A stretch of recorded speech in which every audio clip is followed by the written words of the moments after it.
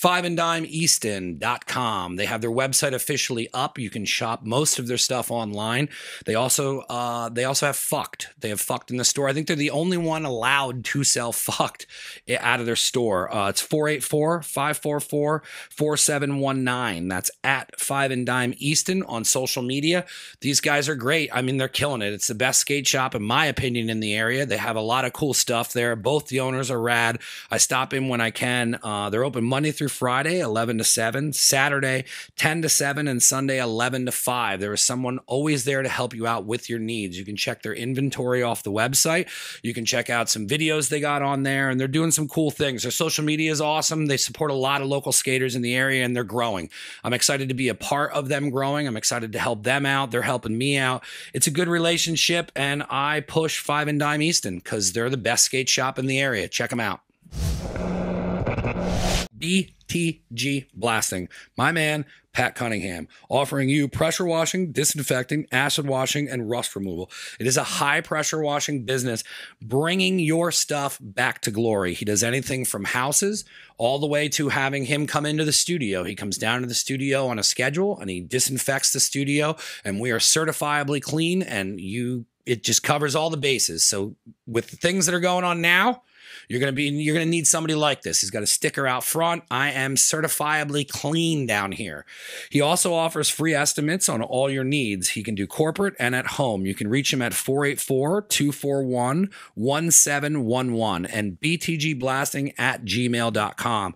He just started this business and it is taking off. I'm super excited for him, and I'm super excited that he's a sponsor of the show. And you can check out BTG Blasting on social media for all of your pressure washing, disinfecting, acid wash, and rust removal needs. It's high pressure washing, bringing your stuff back to glory. He offers many things, and you need to check him out. Eric K. Dowdle, defense attorney. We had him on the show, and what crazy stories this guy's had. He's helped a ton of people over the years, and if you're looking for help, he is your guy. You can contact them at 610-882-3000, and it's ekdefense.com. Do you have a pending court case? Do you have a court appearance and need a defense lawyer? Do you need proper representation? Felony, misdemeanor, drug offense, assault, homicide, DUI, traffic violation, appeals. Reach out to Eric. Check out the podcast we did with him as well. It has his whole story on there. If you need help, Eric is here to help you. He sponsors the show. We appreciate it. He's going to be doing a monthly thing with us. Eric will be a part of the family now. Thank you for sponsoring. Like that hangs in the back of my head, and I'm like, Jesus Christ. And then so I make sure everything, and even now that I looked, it still panics me a little bit. Welcome to Never Again Radio. Our friend George, I just met George through the 10th Planet guys recently, maybe last year or two. One of my favorite people. He's come down for the fights. I love George, and he hit me up and was like, I got this guy. You got to try him out. And he's like, I'm down the road. I'll come down right now. And I'm like, I'm not at the studio. And we went from there. I came and had your food. I was blown away by it. I'm not just saying that. I'm impressed by what you do. And then you came down and you've leveled up my podcast by being the first person to do a full cooking segment down here. I want to get into all this. You made 2 dishes for us. What were the dishes that you made? We made a cacio e pepe, which we are going to be introducing at the restaurant as of next week. And I also made a Sophia Loren pasta dish, which is our #1 selling dish. And you're laughing because you love it. If I'm excited for food, I just laugh. When I'm impressed by food, it's usually like I just giggle like a child. And when you were making that, I was excited because I had it at your restaurant, and that dish is outstanding. Is that why there's no more left back there? There is a little bit left. I'm saving it for the 7 Sirens because he came on the live video and was like, save me some, but I want other people to have it. But it is the type of thing that I would hide in the fridge and tell them there's none left and then eat it alone. Oh, you bad boy. How long have you been cooking for? Since I was a kid. I would say 13, 14. I was always behind my mom, looking at what she was doing. Mom, grandmom, everyone cooking in the family. So I always had an interest, and then, I grew into it. So here I am now. What kind of things would you cook growing up? Were you just helping out, or would they just traditional dishes, homemade desserts. I mean, pretty much a little bit of everything, but I really have those great memories in my head where back in the village, all the ladies from the neighborhood will come together and they will bring, let's say, their tomatoes, and they will make this huge pot. I don't even know if they make this size pots anymore. Huge size pot with like wooden fire underneath, and they will like take sauces and put them in like mason jars and like preserve them for the winter and stuff. Like those were the things that always amazed me. Like, how people get together around food, and that's the magic of food. And is that primarily how you grew up doing the food, and like you always would kind of make it with family? Yeah, I mean, food is something that brings family together. Everyone keeps their mouth shut while they're eating, and that is a great thing. So that means that they're enjoying it, because if they're not, they're gonna be nagging, they're gonna be saying something. Yeah, I mean, I love hosting.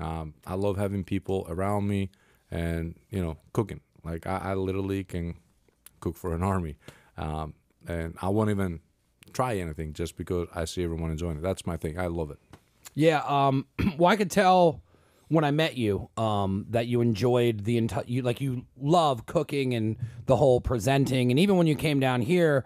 I've worked in kitchens over years, and then for someone to come down here and just set up and was like, cool, we're doing this. Like, you had complete confidence. There wasn't any lack of like, hey, I mean, we kind of didn't even know what we were doing at that point as far as what we were going to get in for content, but you already knew exactly what you were going to do. You brought all your different dishes. Like, you came prepared, and it was awesome. But the other thing that I've noticed, and now that you're talking about growing up with family and all that, is I try and tell people, like, the mood you are in and what you put into the food as far as like love and care, and like, like I'm giggling because there's something that you did to that food, and it's you put emotion into it. And now that you're explaining about the cooking in large groups and the family background that you have, it's obvious that why your food is tasting different than other people's is because of what you're actually putting into it, which is care, and you give a shit about cooking. Absolutely. And I mean, if you don't do something with passion, you don't do it right. No, not at all. That's my motto. We also make sure that the ingredients that we use at the restaurant, and in general, I mean, in my life, for my kids and family, whatever I cook, I always try to, source quality products. That makes a big difference. And also having a little bit of knowledge on what to do, how to do it, add the extra care, like you said, that always elevates things. When I had, I mean, when you overfed me, when I came to the restaurant, but everything I had, it wasn't like you were just saying that it was quality ingredients. It wasn't like you were just saying, hey, I use fresh stuff, like my flour's different for the pizza. Like once, and if you know food and know the difference between somebody just making something and then somebody cooking with the better ingredients, it's night and day. It changes the dish completely. Like if you made that, the shrimp dish with stuff from you know what I mean? It wouldn't be the same. The reason that tastes good is because of the quality and whatnot. When did you start? I mean, is that just how you grew up with just using fresh ingredients? And, because some people will cut corners. And I always tell everyone you can't cut corners with food. But the simple fact that you're not cutting any corners, like, where does that come from? Is it just how you were brought up with cooking, or just how you decide to do things because it is something you do at home? So, I mean, when you grow up and you have, in your backyard, fresh produce, and when you want to make a salad, you go grab your tomatoes and, your cucumbers, your peppers, your onions, and you make that salad. And then you use, let's say, your uncle's extra virgin olive oil. And then you try to make a salad by buying stuff from, a lower quality source, either a supermarket or whatever. You can taste the difference. The difference is there. Now, I come from a place where the cuisine is known for using a lot of fresh ingredients. Like the whole cuisine concept back in Greece, it's all about fresh ingredients. So I grew up with this idea, and this is what we are doing at the restaurant. We are very selective on what we choose. We believe in clean ingredients and real food. That's our motto. That's as soon as you walk into the restaurant, there's a huge wall with that on it. Clean ingredients, real food. That's what we do at Pat's, and people has been appreciating that. They can tell that we use fresh ingredients, and that is actually a very good thing, because I I interact with people that they know their food buds, like they know what to look for. So they come to me because of a specific reason. And, that gives me courage and, I want to keep going. Were you cooking before you got into Pat's? What were you doing? Were you cooking? Well, I was doing a little bit of everything. I was working for my father back home. There was a little bit of cooking and a little bit of serving involved on what I was doing to help him. I served the Army, and then, basically I came in the States. So since I came in the States, I've been in the restaurants. Yeah. Solely. Yeah. When did you decide that you wanted to, I mean, because I cooked for a really long time, and, I'm sure anyone who gets into cooking and loves it, they always talk about, I'm gonna open a place. You always hear that in the kitchen and whatnot. When did what was the reason that you wanted to get into your own restaurant? And, because it's not an easy task to tackle. Most people kind of shy away from doing it, but what drew you to opening your own thing? So it was some sort of a challenge, I'll be honest with you. I was talking with my partner, and we wanted to explore a different area because my background for the past 20 years has been down in the state of Delaware and the surrounding areas. And we looked into Lehigh Valley, and we both decided that we wanted to do something a little bit different than, your typical pizzeria.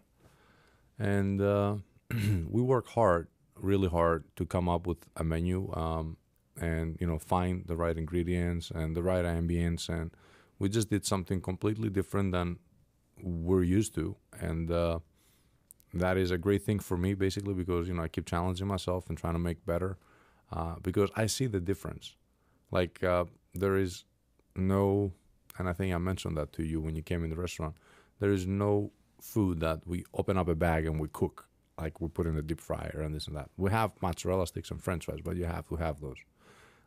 Even our chicken tenders, they're homemade. Yeah, I forgot about the chicken tenders. Those are so good. But that's the difference I'm talking about, though, is that you could buy, and I've worked in restaurants, you can buy chicken fingers and you can deep fry them. And then I even worked at places where they're like, hey, we should turn that into a sandwich. And it'd be like, that's an okay sandwich, but if you take the chicken, you'd bread it, you take the extra time, and then build that into a sandwich. Yeah, it tastes better, but then some people don't want to put in that work. And then it takes a different type of person who's like, no, the work is worth it. It's going to taste way better, and then that's going to be what we're known for. And that chicken, I don't eat chicken tenders a lot, because it's just bagged commercial nonsense. But I would eat that chicken tender every time it was in front of me. Or you could take that and turn it into a cutlet and make a sandwich with it. It's there's more to do with it because you're making it from scratch, as opposed to if you're just getting it out of a bag and it's freezer burnt or it sits in there too long because nobody's ordering it. I just, hats off to you for just doing what you're supposed to do. Everyone else, you know what I mean? There's so many restaurants and things that just will buy a bag of chicken tenders, and that's fine. But to me, that's not what you're supposed to do. Well, again, there's great chicken tenders out there ready to go into a fryer, really good quality, and they taste good and stuff. But then if you read the ingredient list of what they're made of, there is those really long words. I don't know how to pronounce them, sorry. So if I cannot pronounce them, I don't understand how my stomach is going to be able to digest them. We use 5 ingredients for the breading process, and, they're all great ingredients, a little bit of paprika, salt, pepper, garlic, and our panko breading. And that's it. And they're amazing. So we do a lot of things from scratch, and they do take time and they do cost a lot more. People would think, oh, he makes it himself, it's costing him less. No, it's not. It's costing more, and there is so much more to actually be aware of when you work with poultry. I mean, you have to have certain temperatures and times and this and that. So the educational level, the training that we provide to the people that work with us, is very professional. We have to make them understand what they're doing, why they're doing it, and how to do it, in an effective way where time and quality is always there. So yeah, that is what we do. What was your menu like when you guys were first putting it together? Because I know that's kind of a fun stage where you want to build, you're taking the creative ideas and you're kind of seeing what you would want to be on the menu, and you're like, all right, we should do pizza, we should do this, we should do that. And then when you came up with that idea, then what was it? Breaking everything down and being like, okay, we're going to use this ingredients for that. We're going to do everything from scratch. Like kind of take me along the journey of when it was a general idea of what's going to be on the menu as to what it is now. So, okay, I will tell you what we have on the other locations menu, for example, and how much we transformed that, and we did something completely different. For example, at the other locations, at the other restaurants that I've been involved into in the past, we've had a cheesesteak category on our menu. There was like 9 items there: your buffalo chicken, your chicken cheesesteak, your regular, your pizza steak, your blah blah blah. Hot sandwiches, where you got your veal parm, your chicken parm, your club sandwiches, 6 or 7 items. Wrap sandwiches, another night. I said, you know what? I want one category of sandwiches, and I want those sandwiches to be really good. Yeah.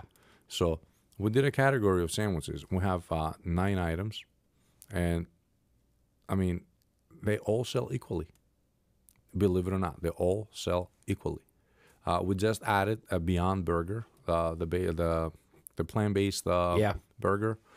It's not for everyone. It's growing in the food industry. That is the only seller that is not doing great, but I have high faith in it because I bought some of their stocks too, so they better do well. Then same thing with pizzas. We had like 4 different sizes at the other locations, and I said no, I want the sizes to be 2, and I want to have like your typical toppings, but I want all the toppings to be high-end toppings. So we are using an imported soppressata, for example, an all-natural pepperoni. We use artichokes. We have fancy and healthy toppings for a pizza that make us stand out a little bit. I introduced you to my pasta guy while I was cooking. We buy high-quality pasta. I'm not selling spaghetti with 4 meatballs, a side salad, and bread for $11.99. No, I'm never going to do that. I'm out of this. I used to be there. I'm out of this. I sell quality stuff, and it comes solo. You want a spaghetti with marinara? That's it. It's not going to come with, a bunch of other items. You come here for the good pasta, you eat the good pasta, you enjoy it. You want to have a side salad, you order another salad. We use organic mix for a salad, for example. We don't do your typical. I forgot about the salad. The salad was so good too. Well, you had the one with the arugula and the pizza thing, right? Yeah. But our typical mix for the salad is like an organic mix. We don't do the iceberg lettuce, for example. I forget when was the last time I had iceberg lettuce in my life. Why would I serve that in my restaurant if it's not something that I like personally? You know what I mean? And there's nothing wrong with the iceberg, but I think it's more of like, an ingredient for a salad making 20 years ago. Cuts down the cost, ups the weight. You grab a salad, it's like 3 pounds, and you're like, oh, I got that for $6. No. Get some organic spring mix there. Get your good toppings. And our salads are fairly cheap, like $6 or $9, depending on the size you get. But everything is carefully selected. So, our pizza is amazing. We use imported tomatoes for the sauce. The flour, I believe I went over that with you. Yeah. It's unbleached and unbromated. Very, very important. Potassium bromate is a carcinogenic ingredient. A lot of people don't know it. A lot of people don't even know that it's in the flour mix. Of 90% of the flour mix is in the, in the nation. But we choose not to, buy this kind of product. So we differentiate ourselves, like I said, from other pizza shops that are doing a great thing, and I love competition, but, I just try to be on a different level of experience for my guests, let me put it this way. It was one of the first things I noticed when you brought the food out, especially with the pizza, because the pizza's awesome. And the Valley has so much different pizza here. There's good pizza, there's shitty pizza, like, you know what I mean? Like even this town has 19 pizza places. But I go and I get food, and I love food, and I've had really good pizza, and I've had pizza that gets the higher end toppings, and it completely changes the pizza altogether. Because I had stuff with a pepperoni, and it was one of my first time with like how it like cups up, and I was like, oh man, I'm used to like just the bag stuff somebody's throwing on top of it. And then when I saw when you brought out the pizza, I was like, oh man, like he's not messing around with these ingredients. You're spending the time and you're spending the extra money to make your product taste 10 times better. And it wasn't like, hey, we just do it for the pizza. Like you're doing it with every single item. Because the first thing you brought out, I believe, was the salad. And I was like, man, like this is fresh. It's good. It had the beets. What was it? Goat cheese? Yeah. Yeah, but even the goat cheese, I was just like, it was like melting in my mouth. Then I went over to, I think, then the chicken fingers, and then I was like, holy shit, he's making these from scratch. And then there was like an aioli thing with it, and I was just like, I know food enough, and I don't know everything about food, but I know enough that you care, and you're spending more time on making this 10 times better than a normal, average, run-of-the-mill restaurant. It was I was impressed with everything that you brought out, because then you brought out the meatball, and then I was like, oh my God. Like, I remember posting pictures and everyone's like, did you eat all that? And I'm like, I took half of it home, but it wasn't everything hit home. And I think it's such a better idea to do that than to overload yourself with a menu of just way too much shit. It helps out in the kitchen. Yes, it's more work for the guys who got to make it, but they only have to know 9 sandwiches, which is way better when the tickets are backed up and someone's like, oh man, I got to make this. We never make it. Go grab the stuff that nobody ever buys. You know what I mean? Like when you have it dialed in like that, and it's a simple menu, it's awesome ingredients, and there's less to choose from, it's usually a way better restaurant than when you got a 9-page novel of like everything they do from breakfast to lunch to dinner. What I'm getting at is like when you did your sandwich breakdown and you only chose like to do the 8 or 9 sandwiches, what was the reasoning behind, or not the reasoning, but like what made those be the ones that stayed? So, okay, everyone can appreciate a good cheesesteak, for example, right? I said, I want to make a cheesesteak that I'll be proud of, that it will be a lot of people's favorite sandwich. So how do we go about it? You know, what kind of bread are we using? What kind of steak meat are we using? And what kind of cheese are we using? Are we using your typical American cheese, cheese whiz? So you know what? I want something sharp. So we're using sharp provolone for our cheese. So good. Yeah, we do an application of the garlic aioli on the bread. The bread is a very nice baguette. It's an actual baguette. It's not your typical, and you know, nothing wrong with Amorosos and Licious breads. I've worked with these companies. They got some good products, but when you want to do something different, you know, you have to leave the scene of everyone else is using this bread. So we literally cook the bread per order, the baguette. Then we make our own bread, focaccia bread, where we make some other sandwiches, like the meatball sandwich, for example. Okay, we came up with a really, really good meatball recipe. So now, how do we make a great meatball sandwich? And I remember myself having meatball sandwiches back in the day, left and right in restaurants. There were meatballs that, you know, would come in a bag, already cooked. People would warm them up, toss some sauce, put them on the bread, and then melt a little bit of provolone cheese and serve it. They would give me the heartburns. Like, literally. After I ate it, oh my God. Well, I took my meatball and I said, what are you going to pair well with? So, fresh mozzarella is one. And we're using a high quality cheese. A kale pesto, homemade kale pesto sauce. A little bit of garlic aioli and arugula. On my homemade bread. I mean, it doesn't get better than that. You got to try the meatball sandwich next time you actually come to the restaurant. So, again, I looked at high sellers and I tried to basically make them as I would like them for myself and how I would serve them in my house. And then we cover some areas with some grilled chicken type of sandwiches that we catered on from the other locations. And, you know, we got 2 burgers on our menu. Like, you know, we don't do like 5 different kind of burgers. We do 2 burgers and we'll do them well. I use a good ground beef, and a good brioche bread, and that's basically what you want. So if everyone comes in as a party at a restaurant, and someone is not into the pasta, yeah, there is a sandwich option. There is a simple option. You want to get a burger. I love the size of our menu for a lot of reasons. You named a few earlier when you were talking.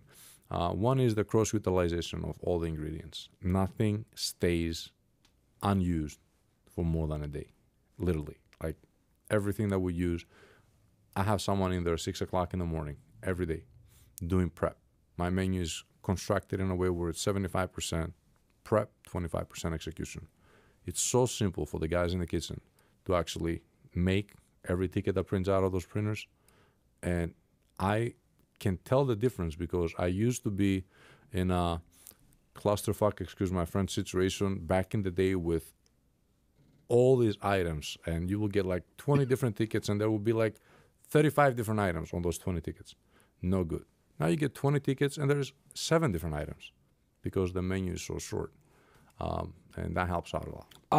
Well, I mean, I was gonna segue, coming from cooking and working in restaurants where they're not ran correctly like that. Like, it is a nightmare. It is a nightmare. I worked at a place and they had like a bunch of different burgers, and like one burger would have, like an onion ring and barbecue sauce and this and that. And then it's like, now it's taking, 3 minutes to find the ingredients. And then it's like, if you're in the weeds and you're trying to get out of them, and then you got a burger and that burger is going to take 6 minutes to set up before it even goes on the grill because you got 9 things from the deep fryer coming on top of it. It's like, it's an unrealistic way to work. And I don't think a lot of people pay attention to the people that are actually cooking. And if those people can execute their job in a fashion where they can get stuff done and they're appreciative of you who's making their job easier, you have a really well-oiled kitchen, which most people don't pay attention to having like that. Correct. That is correct. The smaller the better when it comes to doing volume, especially. I mean, think about a Friday night where you process, sometimes about 80, 90 tickets an hour. And each ticket, might have anywhere from one item to, 13 items.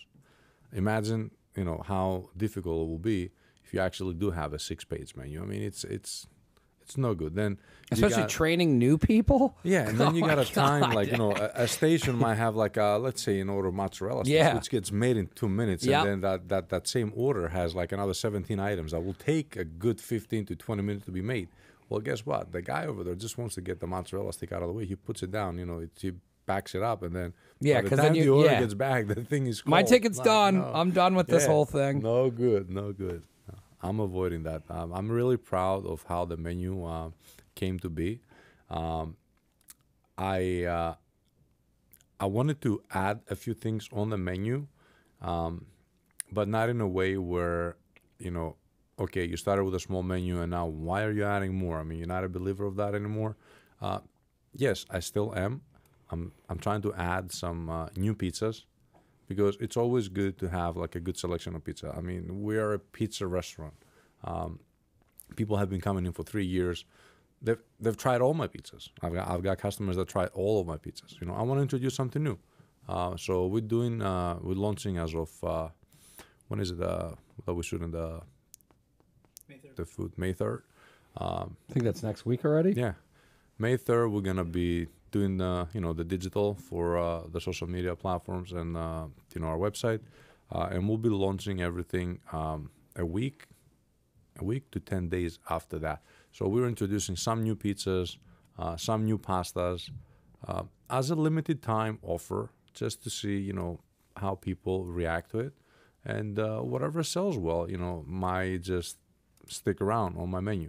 I'm just never gonna add so much where now I'm a hypocrite on what I just said. Like, I hate 6-page menus. I will never do that. Maybe do another concept where we do just pasta. That would be great. Or we just do pizza, takeout pizza, and get like 20 pizzas on your menu. But that's all you do.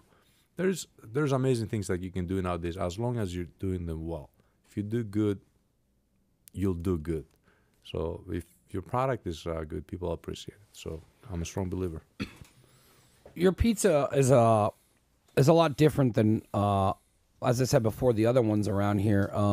What made you want to step the pizza up and kind of change the flour out and do the different things with the better ingredients? Is that just something that you wanted to do because you like a better version, that style of pizza, or is it just something that you wanted to find a kind of a different niche in the area to do something different with pizza that other people are not? Because your pizza is very unique. I mean, the way it's presented. I noticed the difference in the dough and the crust on it. You know what I mean? You can tell the difference in what you're doing. What made you want to even go to tackle that? Because I'm sure there's a lot of places that just put out pizza and you can still make money on pizza. So that was my biggest nightmare. The decision about going to a Roman style pizza and going to a brick oven. I've never worked with a brick oven before in my life until this concept. I've always been, working with rotating conveyor belt ovens, typical pizza on a pan. Recipe for success. I mean, that's the majority of the pizzeria world right now. But I said I want to do something better. And when I want to do something better, we're talking like I want to do brick oven pizza. I want to do an artisan type of pizza. So I had to do a lot of research. When I say a lot of research, I mean, you have no idea how many batches of dough we went through.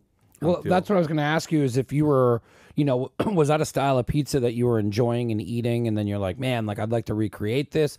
You know what I mean? Was it something that you were traveling for and were like, man, like this, I think this would work in what I'm doing? Well, I wanted to have a product that will travel well because, we do deliver too and we do takeout. And not to focus on Napolitan style type of pizza that it's best if it's been eaten like as soon as it comes out of the oven, because this thing is like really thin and it becomes chewy after it gets cold and all that. Doesn't reheat well. So I needed to get between the the thick type of crust and the thin kind of crust. And someone one day told me let's go to that place, try this place out. And we really enjoyed it. Then the crust had to be, tested out. Like I said, we did over 20 different kind of batches. And it's a waste, but, we didn't like it, throw the dough away. We didn't like it, throw the dough away. And then we had to, play with the tomatoes a little bit. How do we go about tomatoes? Simplicity, like real simple stuff. 3 ingredients in our tomatoes: salt, pepper, garlic. That's it. But if you get a good tomato, it's a home run. Same thing with our crust. We don't add, like I've seen people adding sugar, molasses, conditioners, oil in their dough formula. Water, salt, yeast. That's it.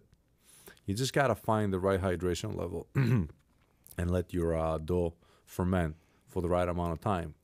And then have it sit on a certain type of room temperature before you actually cook it. There is a whole science around it.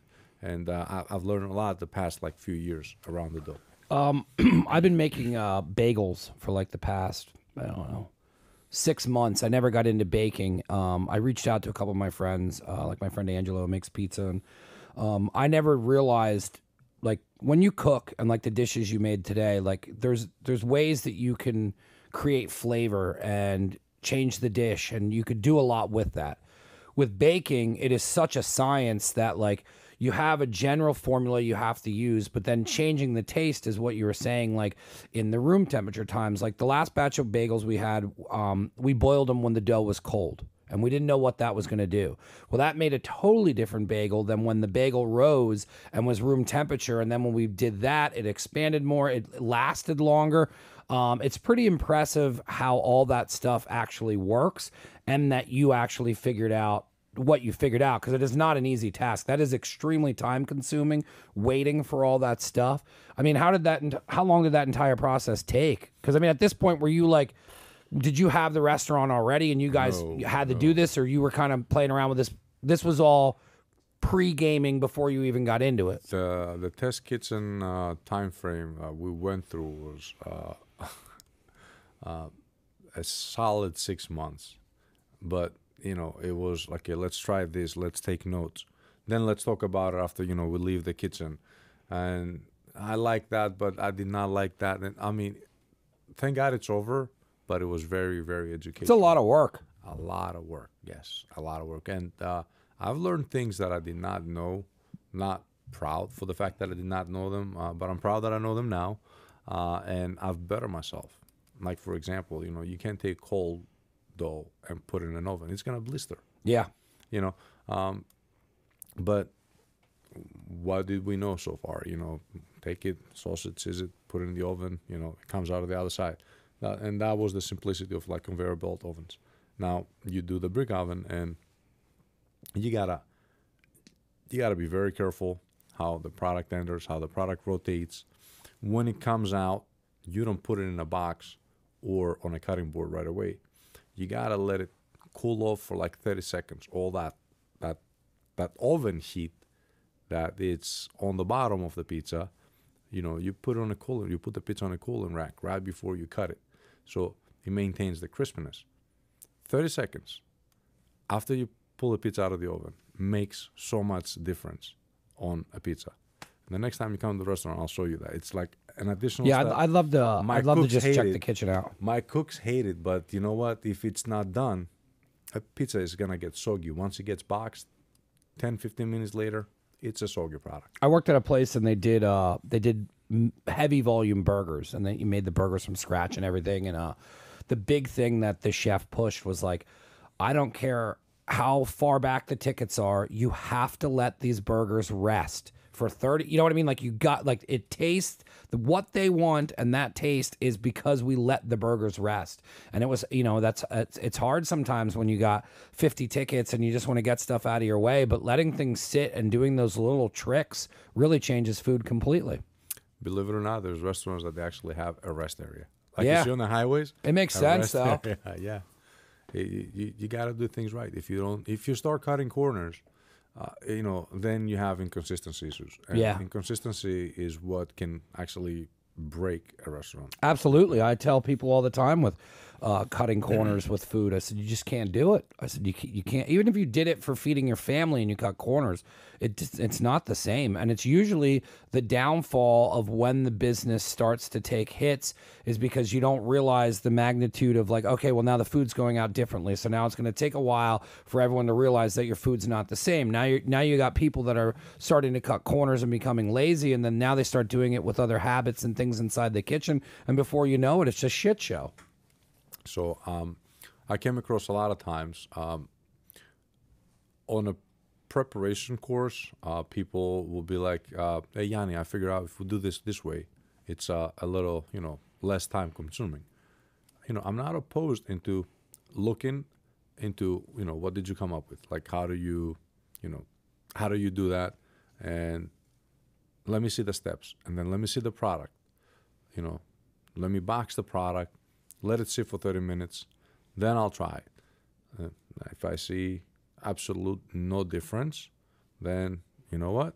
All right, you know, we'll go ahead and do it that way. There's two things to point out with that. One, I love the fact that you're open to listening to other people, because there's sometimes where people are too prideful to be like, no, that's my way. There's no better way of doing this. And I've worked with people that were open to things. And then even I had a guy who was way more qualified as a chef than I would. You know, I've always just been a line cook. I never call myself a chef or anything. And he would even say to me, be like, I'm going to show you how to do it this way. And if you develop something that you think is going to be faster or better, show me. And then maybe we could learn. But if it's not going to be, we'll just do it my way. And the moment that guy told that to me, it was just a totally different attitude in the kitchen than someone being like, this is what we have to do. The other thing I want to point out is the fact that you go through the entire process, including going in through the takeout, which is, you know what I mean? Like, you have to do that stuff. Mm-hmm. Even with me making smash burgers and stuff that I want to do for pop-ups, I'll wrap them up like I'm giving them to someone. I'll let them sit, and then I'll be like, okay, how are these going to be in an hour? How are these going? That's why, like right now, I'm giving bagels out to people, and then I brought bagels down to my friends, and the bagel was different, and I was like, okay, what's the shelf life on these? Like, you really got to go through all the steps of receiving it in order to get a truly perfect product or what you want to present to people. You know, if you didn't take those steps and it was, hey, we'll do it this way, and then somebody gets a burger and you get a phone call, and then now people are saying like, oh, awesome pizza, but don't order that. It sucks for takeout. And that stuff happens.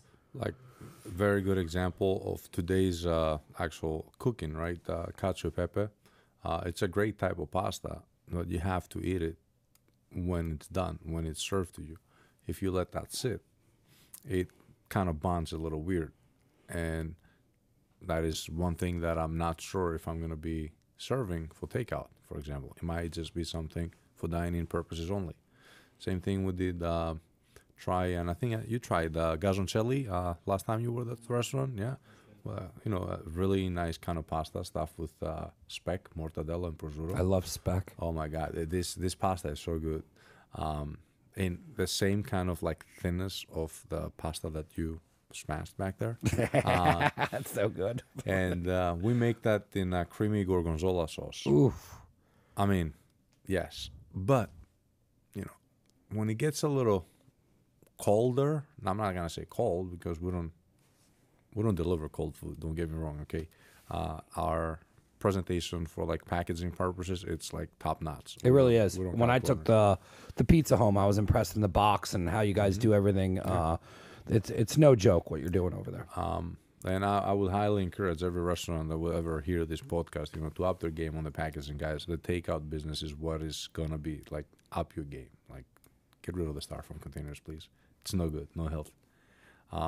So that gazoncelli pasta, for example, it's definitely something that I will not serve for delivery purposes because, you know, the creamy gorgonzola sauce, after, you know, it goes off temperature, it becomes like a paste and it bonds everything together. And it will be embarrassing for someone to open up a container with like, you know, condensed pasta. Like, and then if you're serving that to somebody who doesn't understand food, and then they're going to blast you on Yelp, and then you know what I mean? Like there's so much I love about what you're doing. One is that you are not afraid to tell people no. There are so many people that let the customer control how they run a restaurant, what they put on the menu. Like, I've worked at places where we were only open because a couple guys came every Monday and got food, but they were losing money. And I'd be like, why are we open today? Because Ted and Phil want food? Like, is that what we're basing this whole day around? And there's places that will let everybody else have the power. And that's why I like pop-ups. That's why I like having limited things. That's why when I do something, I'm not going to open my doors because I got sick of the general public telling people, like restaurant owners and educated people like yourself, what you're supposed to do. I like that you're not serving those dishes because all it would be is a bunch of people who don't understand food complaining about your food and giving you a bad name because you were forced to do takeout like that.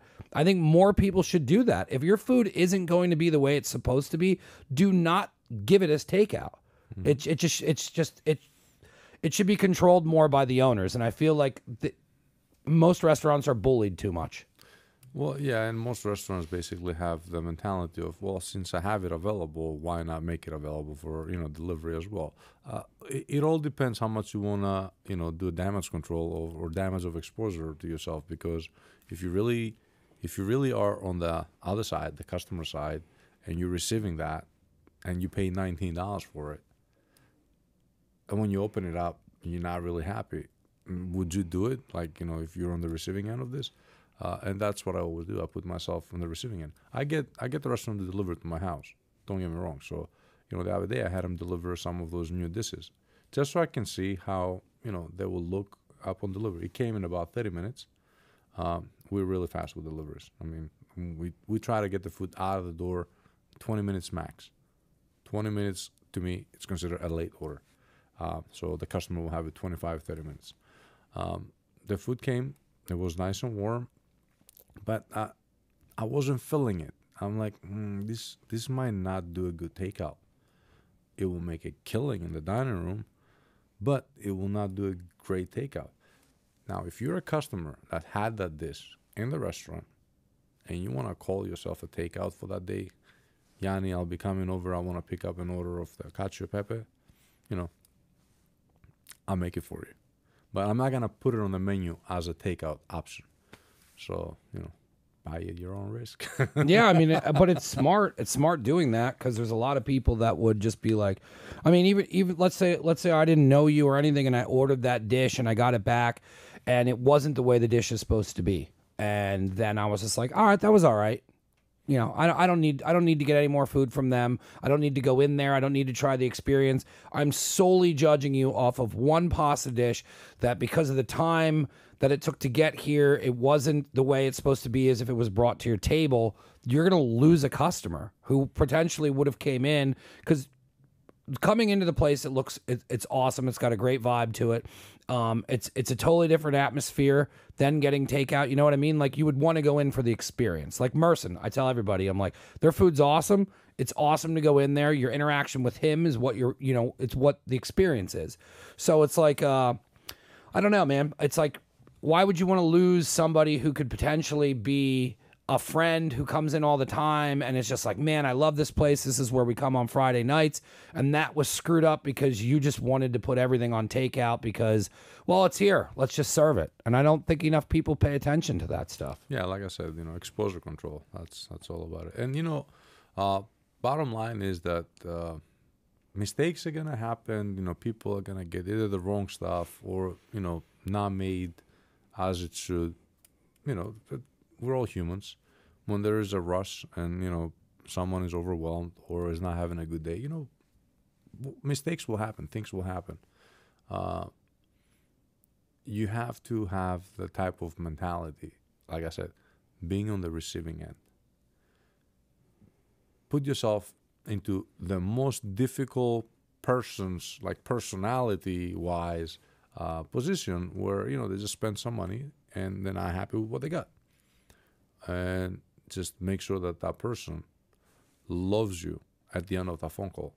And even though they got, you know, a not great kind of meal, the way you handle the situation, either you fix it on the spot, you know, you do something down the road, you make that person feel that has been taken care of.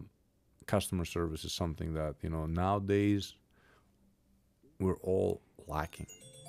That times change, you know, and customer service is something that we strongly advise our staff to always provide.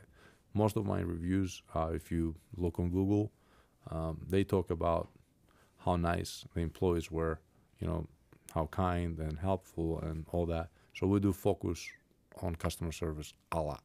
That's number one. That's important as well.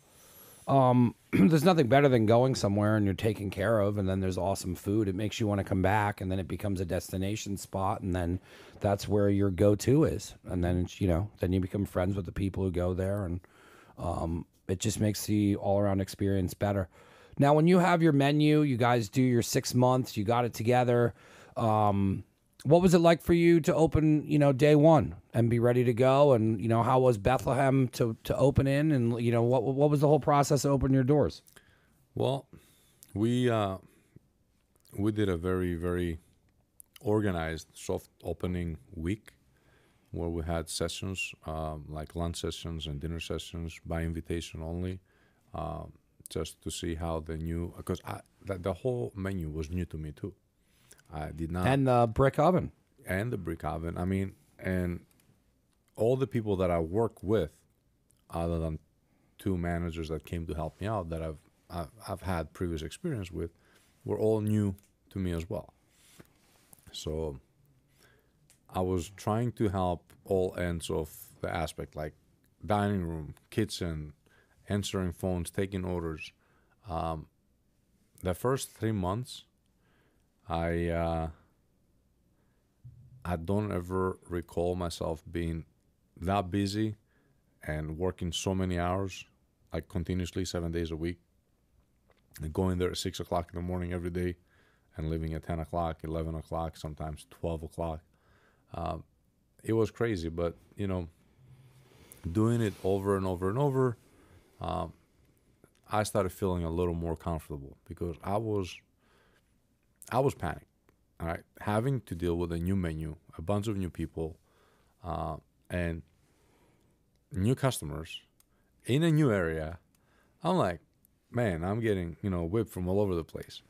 But then I started feeling a little better. And of course, I'm not supposed to be the one that shows how I feel, because if I show everyone that, I'm in panic, and, not a good leader, So I kept my cool, I put my hours in, I grinded, and, here we are today.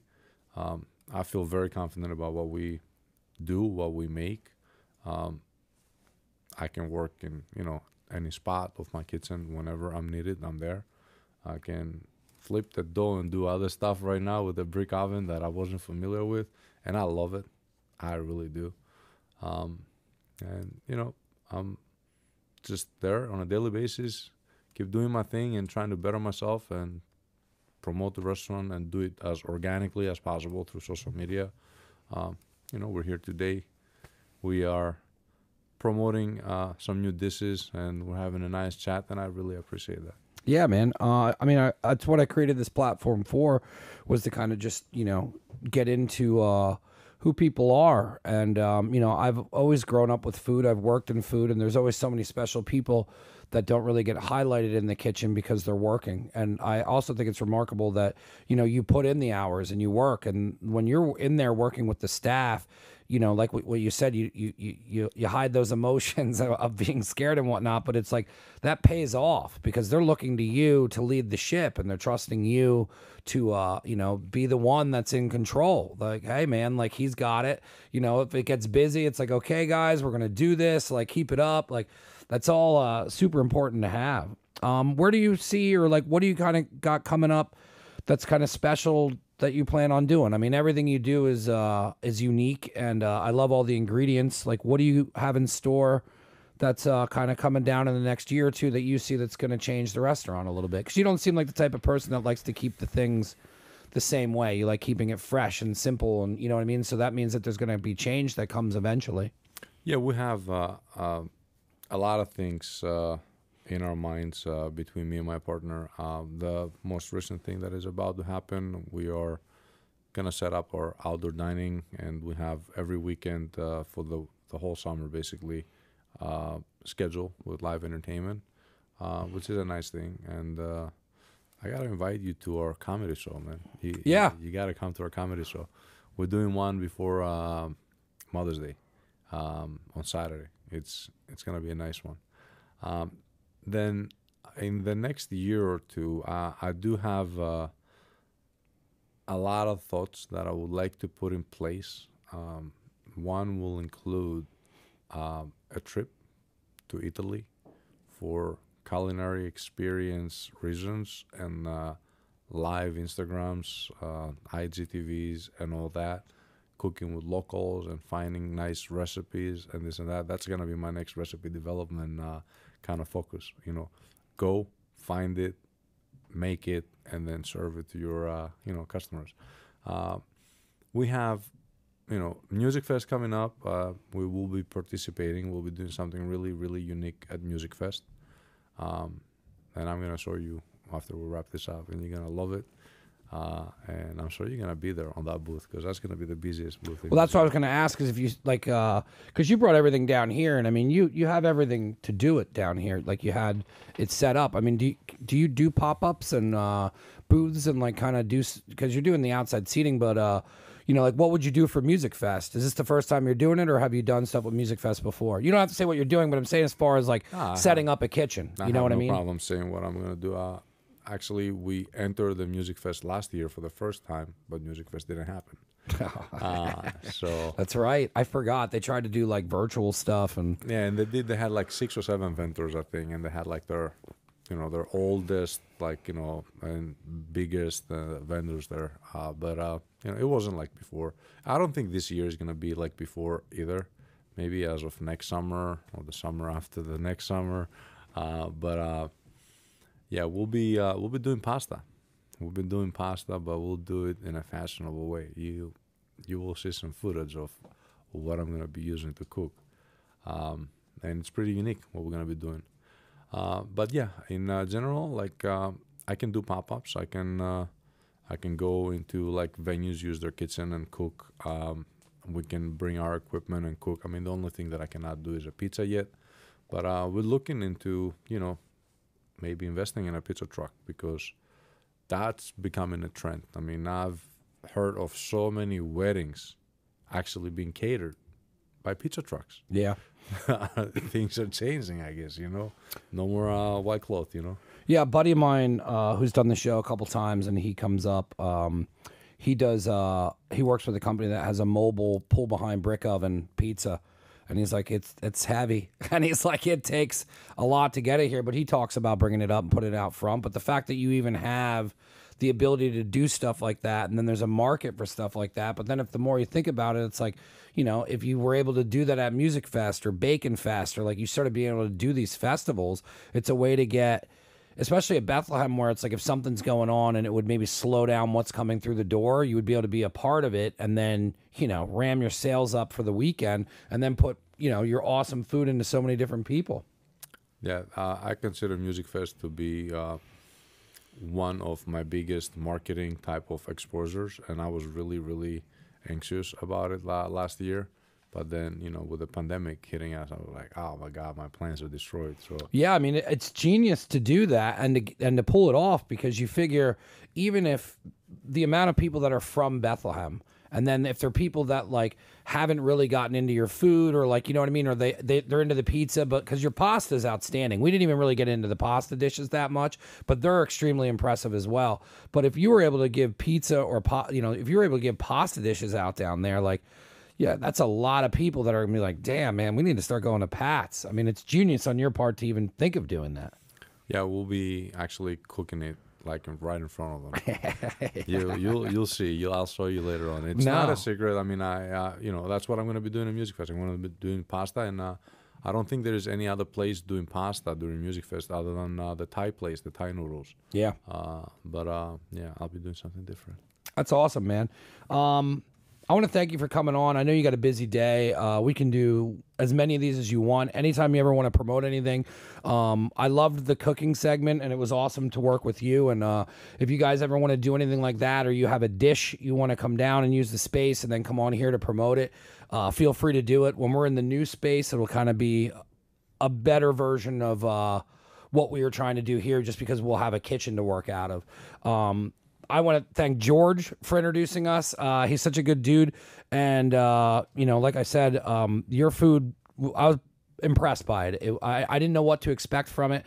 I usually go into food completely open-minded. And then when you brought out everything, I was just, it wasn't one thing was awesome.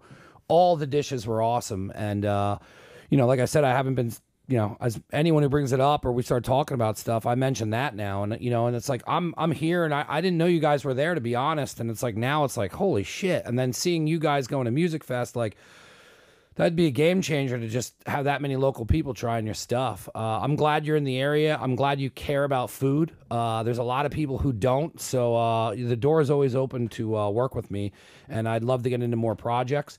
I'm going to give you a second to kind of promote anything you want as far as your social media, what's coming up, what things are going to come out of the way, the new things are coming down, and just give you a chance to kind of promote.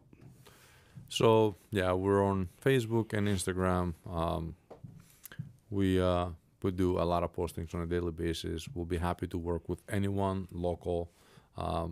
We do a lot of community work, and we'll be happy to help out anyone that is in any kind of need, not looking to, you know, monetize out of it, like just to help. You know, follow us on our social media, order online directly through us, not through those third-party platforms, because they take a lot of money out of our cities and out of our pockets, and they don't employ people around us. I'm very against that. We need to talk about that one day. Yeah. You need to bring people in here with restaurants, and we need to talk about that. That would be a good podcast. Yeah, I'm in, man. So yeah, patsbistro.com, patsbethlehem.com. We have two websites. One is like, you know, the one that includes all the location, and the patsbethlehem.com is ours. Recently done, and you know, this podcast segment will be there whenever you're done with it. Just follow us on social media for you know, fun things to happen. Awesome. I'm going to have everything tagged in this post, so you can scroll down if you're watching YouTube, and all the links will be there.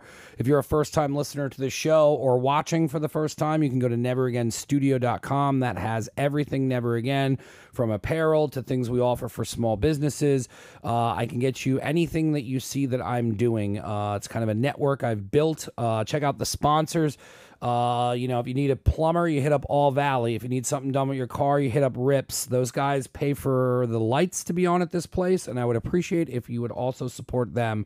Thanks again for coming on. I'm excited to get into more food projects, man. I love that you came down and cooked today. Like that, it's cool. When this gets leveled up, I pay attention to it, and that leveled this up. I've been wanting to do food for a while. Where this podcast is going, we're going to be doing cooking segments and all that, and the fact that you wanted to do that and we teamed up, it was cool that it was pushed to do more, man. Thanks again. Anytime.